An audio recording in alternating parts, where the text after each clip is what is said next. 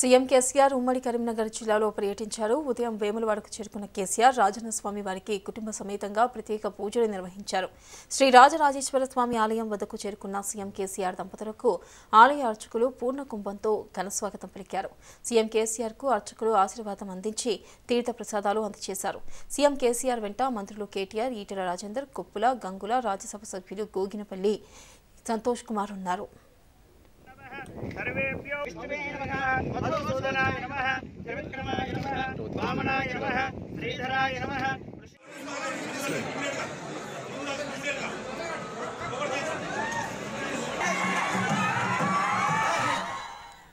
కాళేశ్వరం పథకంతో ఎత్తిపోసిన గోదావరి జలాలతో నిండుకుండలా మారిన శ్రీ రాజరాజేశ్వర జలాశయాన్ని పరిశీలించారు.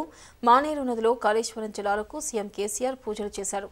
తంగళ్లపల్లి వంతెనపై మానేరు నదికి కేసీఆర్ జలహారతి ఇచ్చారు.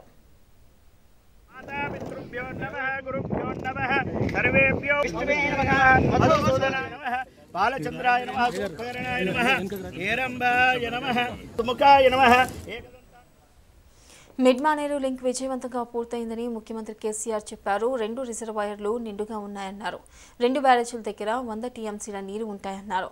ఎస్ఆర్ఎస్పీతో సంబంధం లేకుండా దిగువ ఆయకట్టులో అద్భుతంగా 2 పంటలు పండుతాయని సీఎం అన్నారు. వర్షం పడకపోయినా రైతులు 2 పంటలు పండించుకునే అవకాశం ఉందని కేసీఆర్ అన్నారు.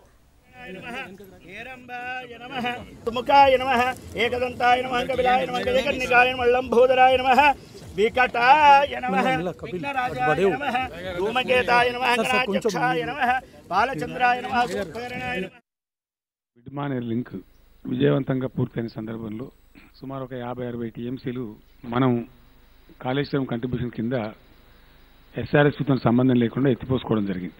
దాంట్లో భాగంగా 2 రిజర్వాయర్లు కూడా ఇప్పుడు మనకు ఫుల్గా ఉన్నాయి. మిడ్ మానేర్ కానీ లోయర్ మానేర్ డ్యామ్ కానీ ఫుల్గా ఉన్నాయి. దీని ద్వారా వచ్చే అడ్వాంటేజ్ ఏంటంటే మనకి ఎస్ఆర్ఎస్పీతోని ఏమాత్రం సంబంధం లేకుండా అద్భుతంగా 2 పంటలు పండేటువంటి ఆస్కారం. దీని ఇండిపెండెంట్గానే ఈ 2 డ్యాములు కలిపి ఒక 50 టీఎంసీలు, బ్యారేజీలలో ఒక 60 టీఎంసీలు, అంటే 110 టీఎంసీలు ఇండిపెండెంట్గా మనకు 100% ఉంటుంది. అంటే దాదాపు 90 టీఎంసీలు నెట్ యూటిలిటీకి ఉంటుంది. అంటే ఈ ప్రాంతానికి శాశ్వతంగా కరువు పీడ అనేది తొలగిపోయింది. ఇక్కడ వర్షం చుక్కబడకున్నా కూడా అద్భుతంగా రైతాంగం మొగులకు ముఖం చూడకుండా నిశ్చింతగా తమ పంటలు 2 పంటలు పండించుకునేటువంటి అవకాశం లభించింది. ప్రాణహిత నుంచి ఏడాదంతా నీరు వస్తుందని, ఈ ప్రాంతానికి కరువు పీడపోయిందని సీఎం కేసీఆర్ చెప్పారు.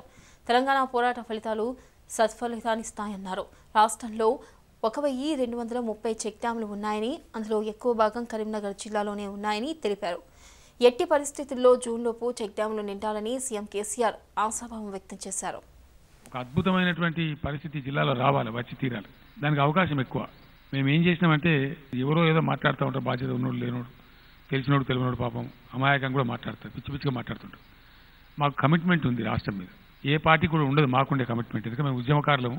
మా కమిట్మెంట్ ఎట్లుంటుందని మీకు ఇప్పుడు అర్థమైతే నేను చెప్తా. మొత్తం రాష్ట్రాన్ని అనేక విషయాలలో, పర్టికులర్లీ ఇరిగేషన్ విషయంలో ఒక ఎక్స్రే కళ్ళతో చూసింది టీఆర్ఎస్ గవర్నమెంట్. చాలా జిల్లాలలో ఆ జిల్లాల సోకాల్డ్ సీనియర్ నాయకులు కూడా తెలియదు. మేము చాలా గొప్పలమని చెప్పుకుని డంబాలు కొట్టేటువంటి నాయకులు కూడా తెలియదు. అట్లాంటివి 1230 చెక్ డ్యాములు రాష్ట్ర వ్యాప్తంగా ఉండే వాగులు, వంకలు, ఉపనదులు వాటన్నిటి మీద ఇస్తే అందులో సింహభాగం కరీంనగర్ జిల్లాకే వచ్చింది. 1252 కోట్లు కరీంనగర్ జిల్లాకే వచ్చినాయి, పాత కరీంనగర్ జిల్లాకు. దీంట్లో 2 ఇయర్స్లో కంప్లీట్ చేయాలనే ప్రోగ్రామ్ ఇది. అర్జెంటుగా 2 వాగుల మీద చెక్ డ్యాములకు టెండర్స్ పిలవమని చెప్పింది. మానేరు రివర్ ఒక 29 చెక్ డ్యాములు, 10 చెక్ డ్యాములు ఏమో మూలవాగు. వీటి మీద వెంటనే టెండర్లు పిలుస్తారు. ఇప్పుడు ఎట్టి పరిస్థితుల్లో జూన్లో ఈ చెక్ డ్యాములన్నీ నిండాలి. నెక్స్ట్ జూన్లో నీళ్లు వేస్ట్ పోవద్దు.